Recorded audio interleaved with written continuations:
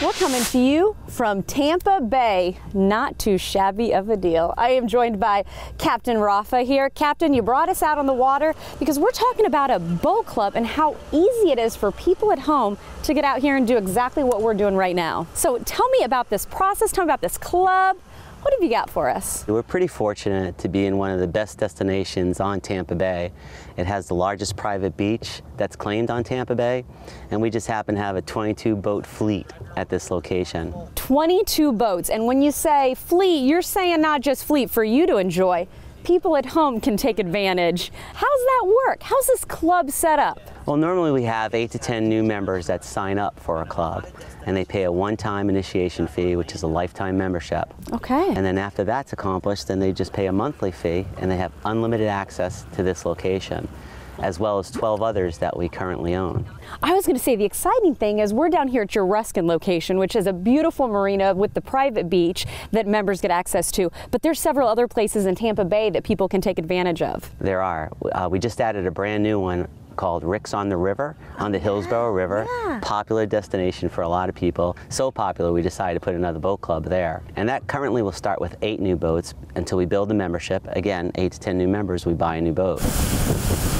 We also on interior Tampa Bay have the Harborage Marina in St. Pete, and Hula Bay has, by the Gandy Bridge, has another location, which is a huge Tampa location with over 25 boats there as well. Well, let's break it down a little bit. The Freedom Boat Club, you talked about the one-time lifetime membership fee, and then you pay a monthly fee, but that gives your members, they can go to any of these marinas and get boats whenever they want without the cost of the upkeep of a boat. Correct. We kind of pride ourselves in saying we're about 25% of boat ownership.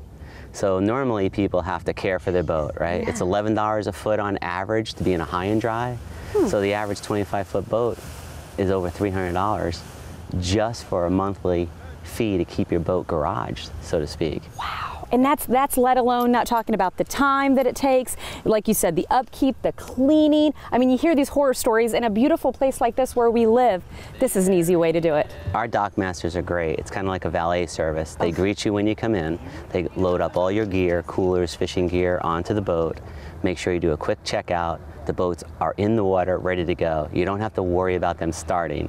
A lot of people that are in the high and dries use their boats 11.7 times a year. Not that I've done any research. So they're always worried about whether the boat's going to start because it may have sat for a month. Not ours. They're well maintained. They're ready to go. So you load up, off you go. You come back after a full day. The same guy is greeting you with a cart, taking all your gear off, rinsing down your fishing rods and beach chairs. You pay for your fuel, and off you go. So you get to enjoy the boating lifestyle with none of the maintenance and time. Well, thank you so much, Captain. I mean, he brought us out here. This is beautiful. If you want more information on the Freedom Boat Club or anything else you see on Tampa Bay's Morning Blend, just go to our website, tbmorningblend.com. Happy boating.